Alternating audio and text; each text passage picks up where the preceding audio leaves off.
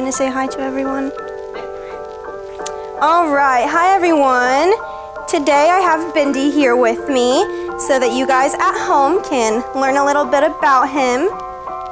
So he is our fire corn snake here at the museum, and he is called that, one, because the underside of his belly looks like Indian corn, and two, because corn snakes love mice, and where do you find mice? In cornfields.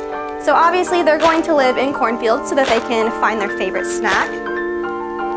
Bindi here is a super chill snake. He's very friendly. He loves people.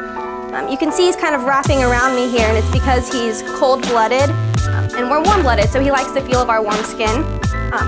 If you guys come to the museum once we reopen, you're absolutely welcome to pet him. Any of us here at the museum would be more than happy to get him out for you and let you pet him and meet him.